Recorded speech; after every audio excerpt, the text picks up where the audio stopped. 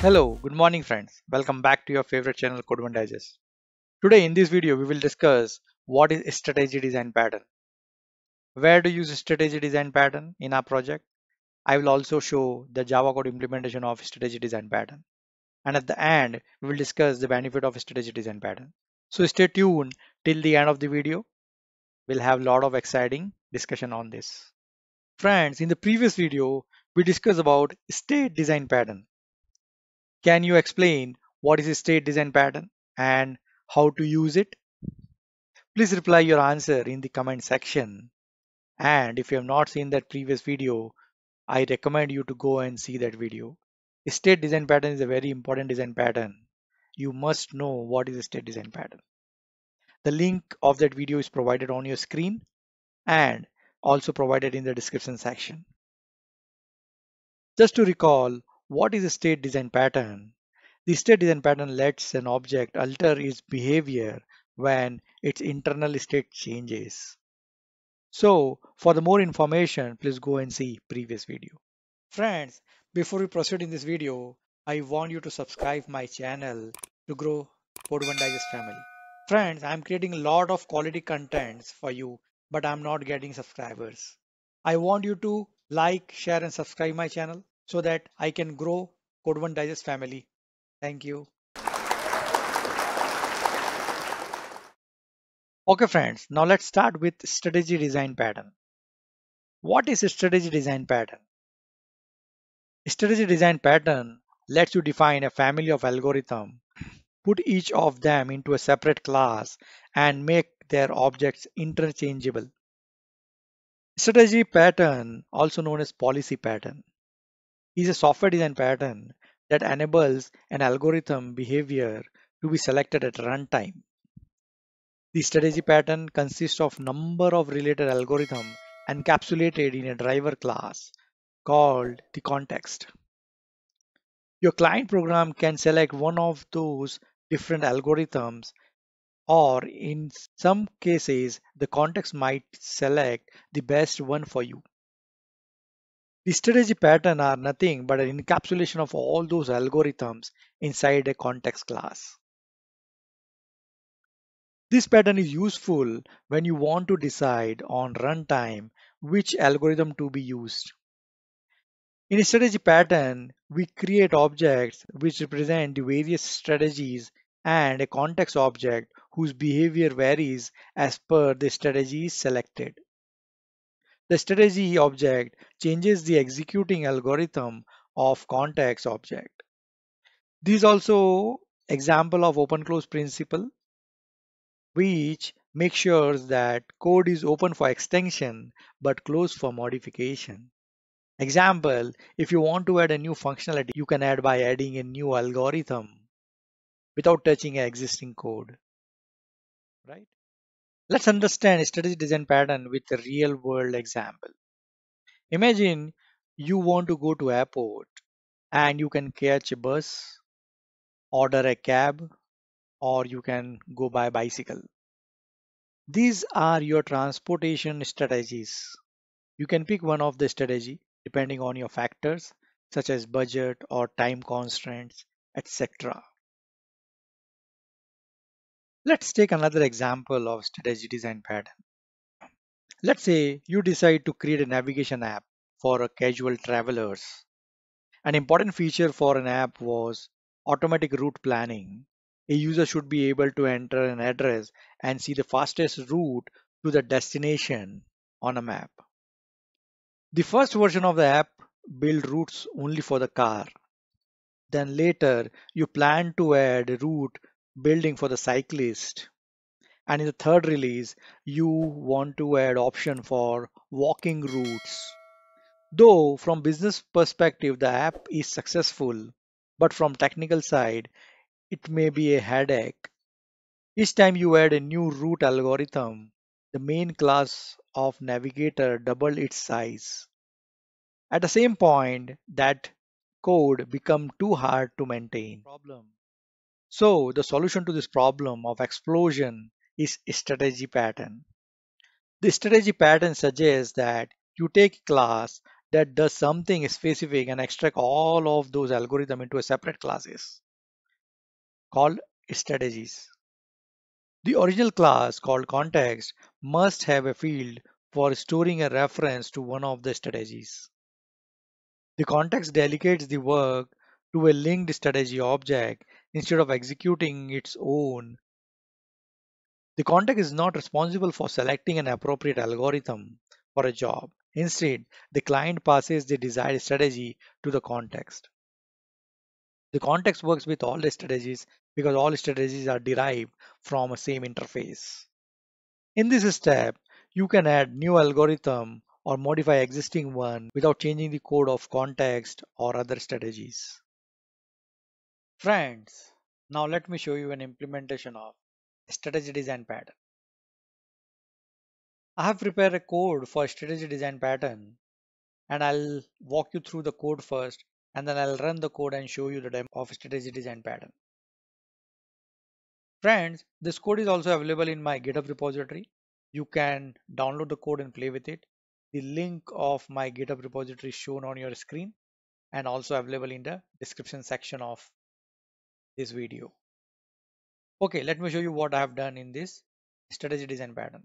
I have a package strategy where I have all the class for strategy design pattern and I have defined a class strategy.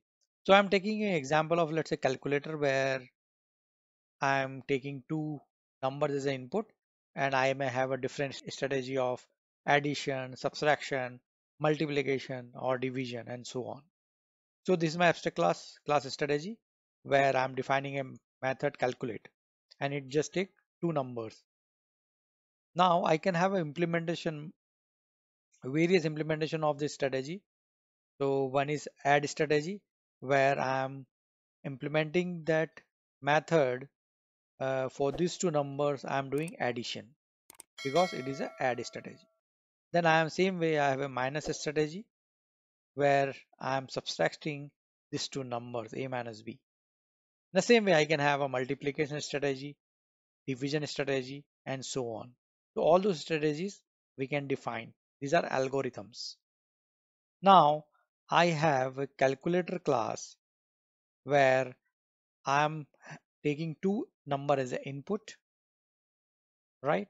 And then I'm also having a strategy object here. I'm setting that strategy object here using this method.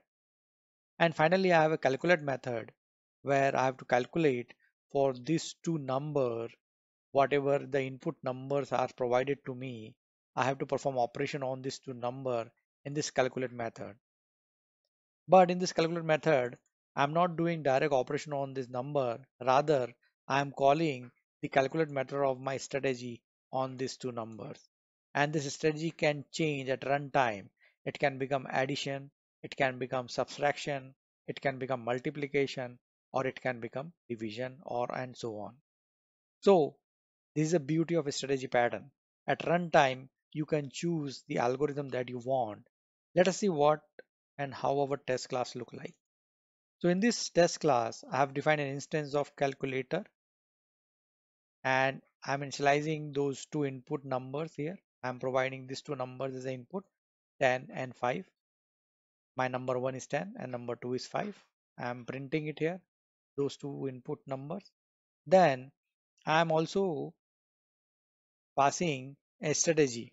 Okay, first I want to perform calculation using addition strategy. So I'm setting that addition strategy and then I'm calling calculator.calculate. So here when I'm calling calculator.calculate, internally it will call calculate method of that strategy, whatever we are passing here. So it will call the calculate method of addition.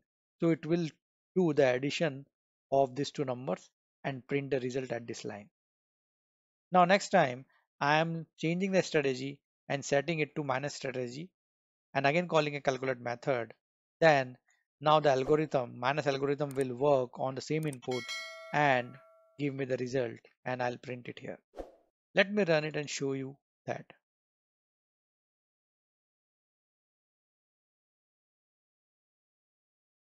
Yeah. So my input numbers are 10 and my input number is 5. So these two are input. So first I am calling the addition strategy where these two number got added, and second time I call the minus strategy where these two number got subtracted. So 10 minus 5 is 5. So likewise, you can have a multiple implementation of your algorithm. You can have multiplication, subtraction, modulus, or and so on. In your project, you can decide in your scenario if you have multiple different algorithms, you can implement that and having a common interface so that you can switch between those algorithms as a runtime.